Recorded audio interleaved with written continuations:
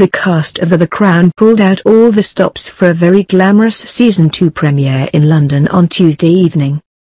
The screening, which took place in Leicester Square, was attended by Claire Foy and Matt Smith as well as their co-stars. With the cast changing for the third season, it's likely it will be final time they will all be together to celebrate the Netflix hit on a red carpet.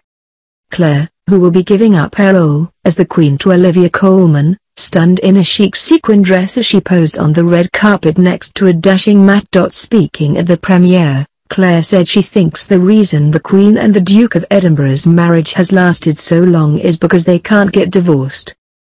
When asked what keeps the royal couple together, the actress explained, "The fact they can't get divorced, and the fact that they have a shared sense of humor and deep love and respect for one another.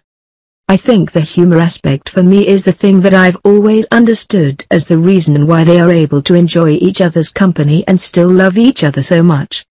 The royal couple celebrated their 70th wedding anniversary on Monday. The platinum anniversary was marked by a new set of images of the pair, which show them happy and smiling. In Season 2 of the show, viewers will see the couple's relationship hit turbulent times. Doctor Who star Matt, who plays Philip in the series, said, "It wasn't an easy time for them, but they came through it with grace and dignity and their love intact." Show creator and writer Peter Morgan said, "If you're close to someone for that long, you're going to have ups and downs, and I didn't want the show to duck complicated relationships." He said he thought genuine love was the ingredient that had kept them together so long. Season 2 delves deeper into the character of Philip and the troubles he goes through. Matt, 35, said, "I love him. I think he's a rock star. I think he's got great charisma. I think he's bright and clever, and with it, I'm down with Prince Philip.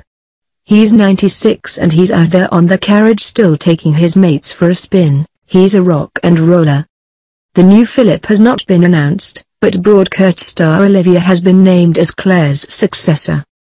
Morgan said he would not write differently for Colman, but added, "After a while when I write Philip the First, I've got Matt Smith's voice in my head, and I need to sort of undo that, and I need to undo Claire's voice."